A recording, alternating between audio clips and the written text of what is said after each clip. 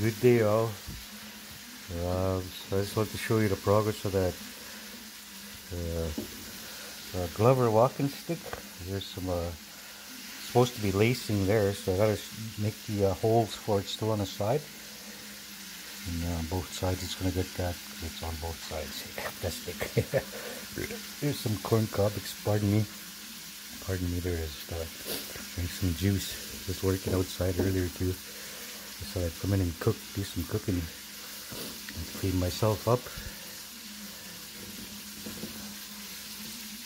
Got a little tired, but yeah, I wanted to show this corn cob design besides that. But this was supposed to be webbing there.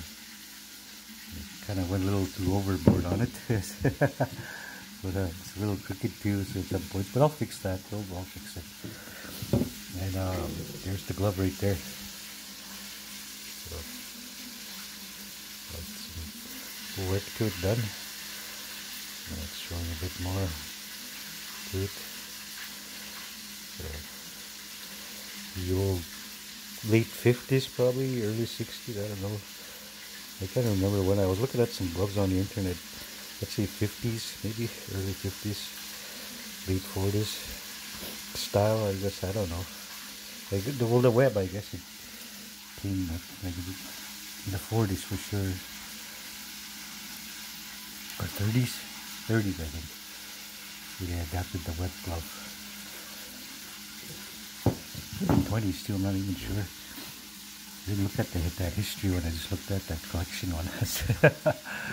I just wanted to get some ideas, because I kind of had an idea how they look, but then I knew they were like thick looking. So, but yeah, I'll sand it up some more.